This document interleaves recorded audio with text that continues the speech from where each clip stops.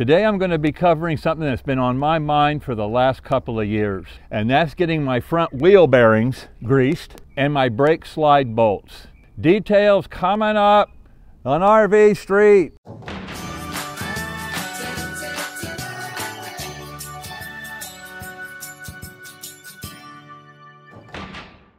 Okay, let's get right to it. Ford recommends that on these F53 chassis, the front wheel bearings should be greased every 4 years or every 60,000 miles. Now our coach is just beginning to inch towards 40,000 miles, but it's 9 years old. And you know what happens when grease starts to get old.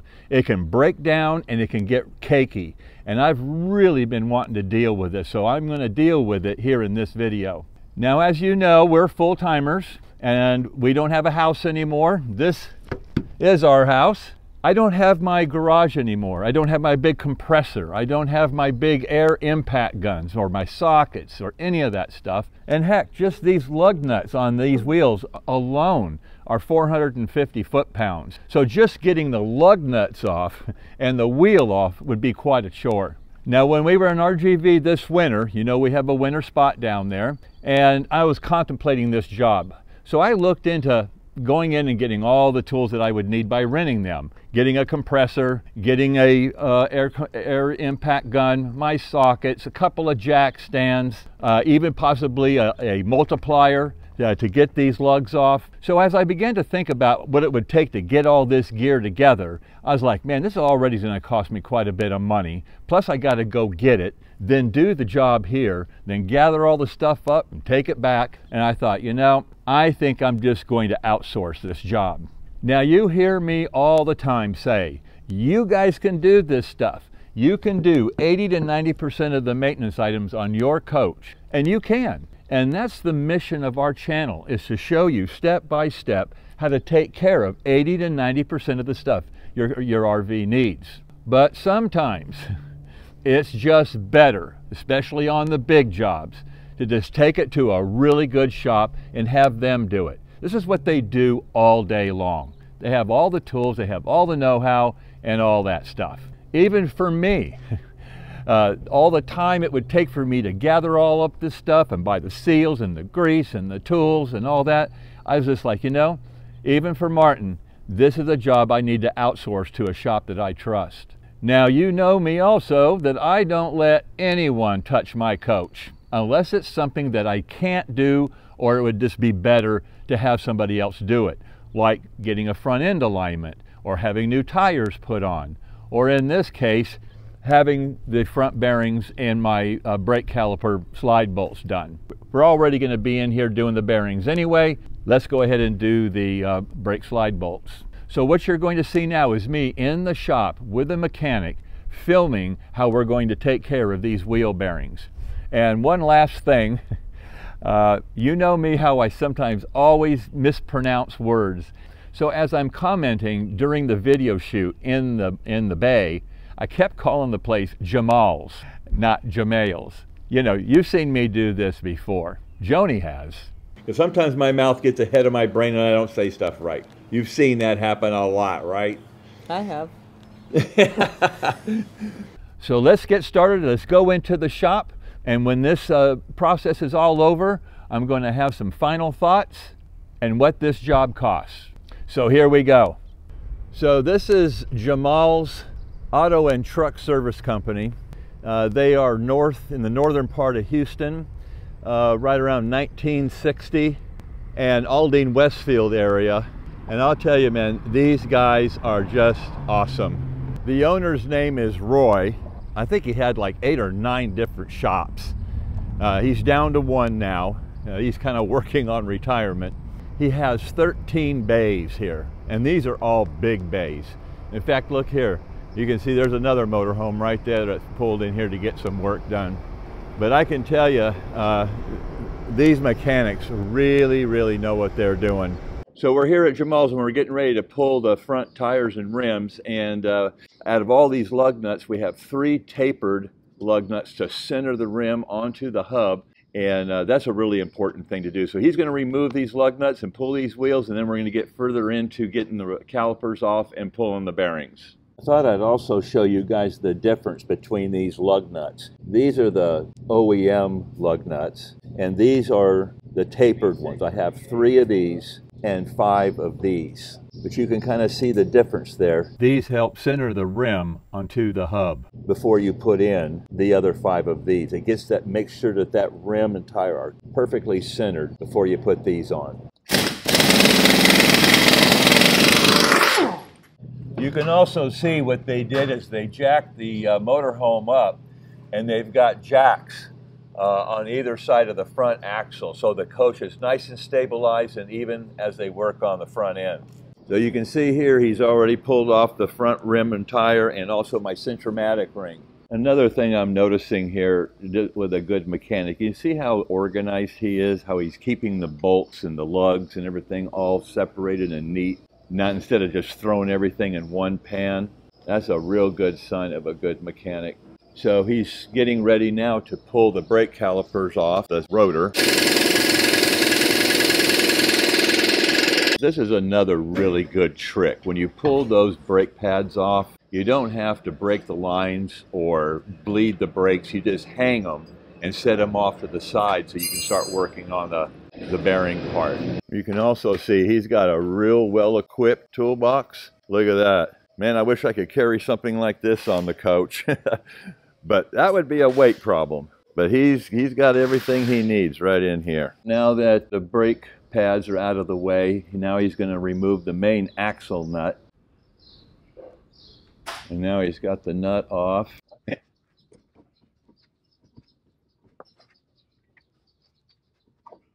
This is not going to be for the faint of heart.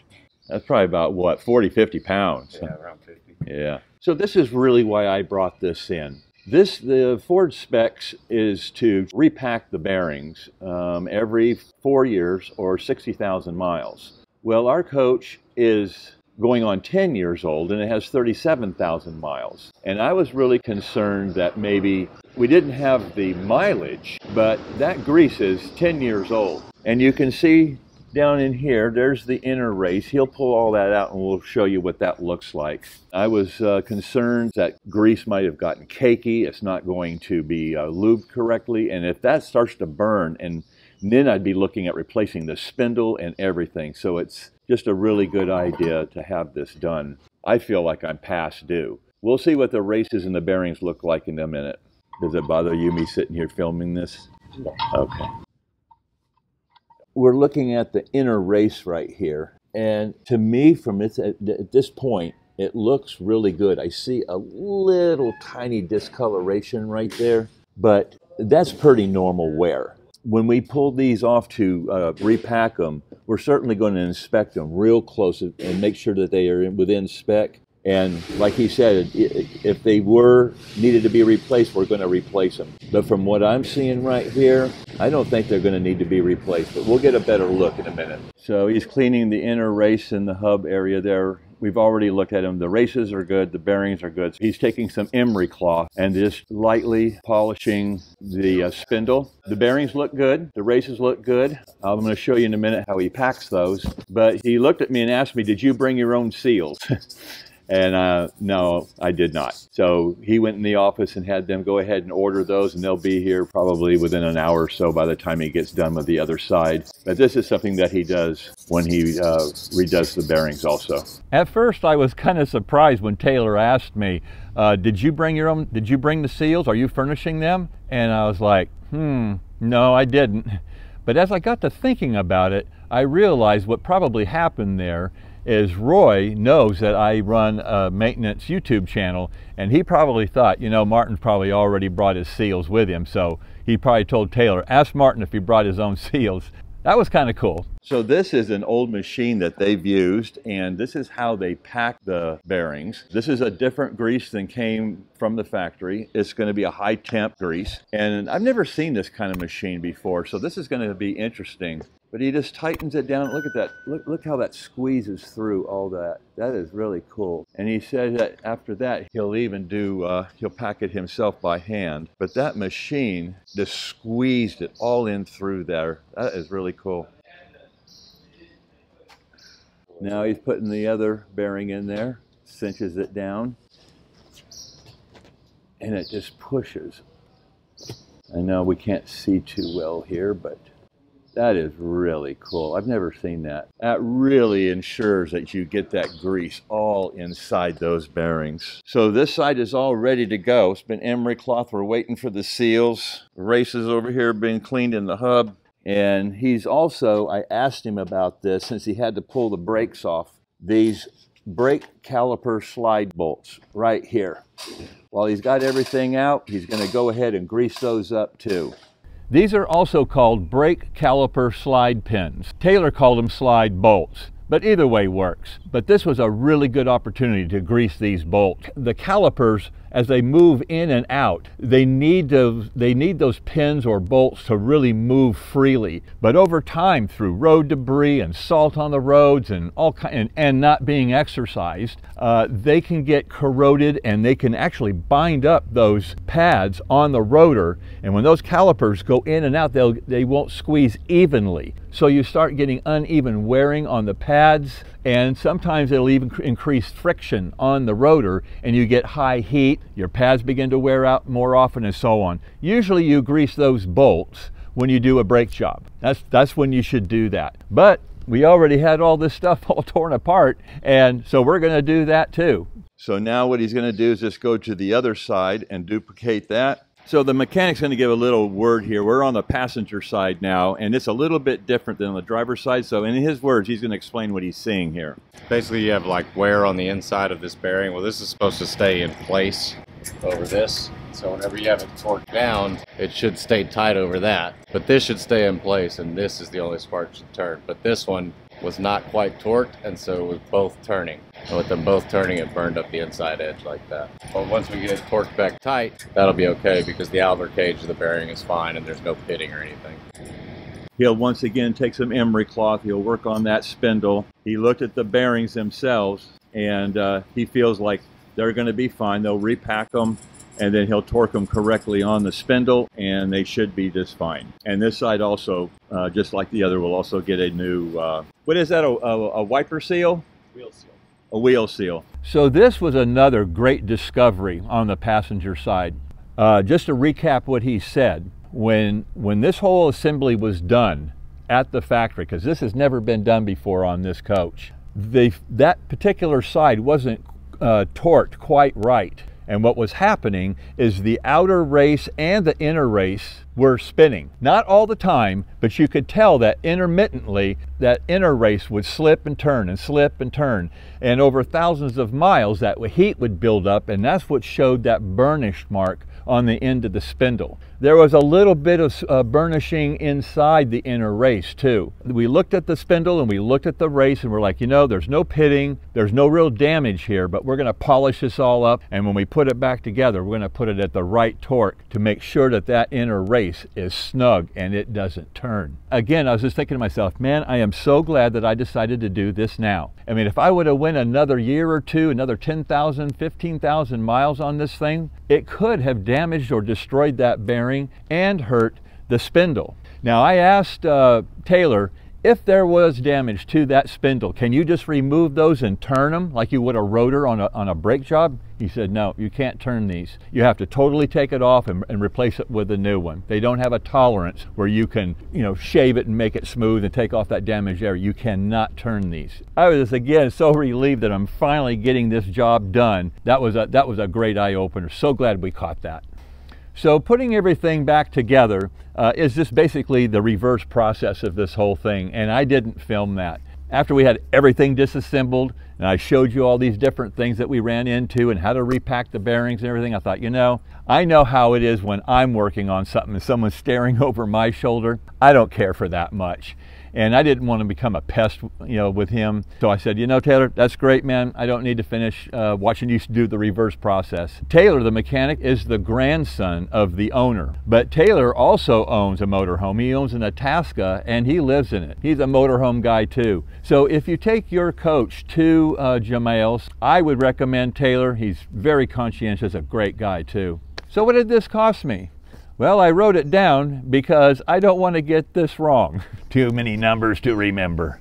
From the time they took the coach and took it into the bay and pulled it out for me to pay, was 4 hours and 15 minutes. Roy quoted me over the phone, the cost would be about $300 a wheel. So that would have been around 600 bucks plus tax. He said it may vary a little bit depending on, you know, if they run into anything. But I thought, man, 300 bucks a wheel, I am really good with that. So this job, it took a little bit more time than that was allocated, and they had to buy 2 seals because I didn't furnish them. Because again, he probably thought, yeah, Martin's going to bring his own seals. So with a little bit of extra labor charge, that cost was $630 for both wheels, plus 2 seals at $75 each, plus tax, came to a total of $850.96, which was $425 a tire. I know they marked these up, but you know what? They got to make a living too. And besides, they let me go in there and film. So I was totally good with the 850 bucks. And, you know, Joni and I, we budgeted for that. You know, it was one of those things that came out of that little emergency fund, you know, things that pop up and you want to get it done. So, you know, it wasn't like a big surprise. We budgeted for it.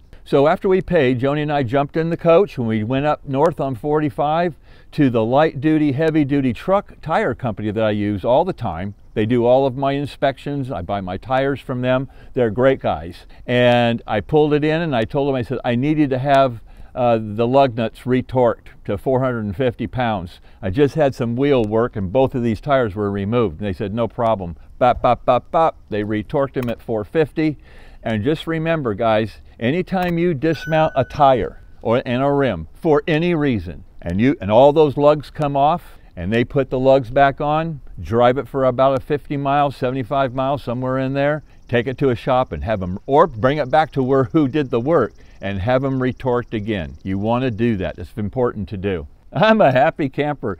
This is all done. It took 4.5 hours to do, and I'm not going to have to worry about this job for years and years and years. If you want to see all the upgrades that I did to our chassis over the years we've had our coach, you can go to our playlist down there. And I'll put a link in the description text and it'll show you all the upgrades that I did, which I just released a video on. So you got to check that out if you're interested in that type of thing.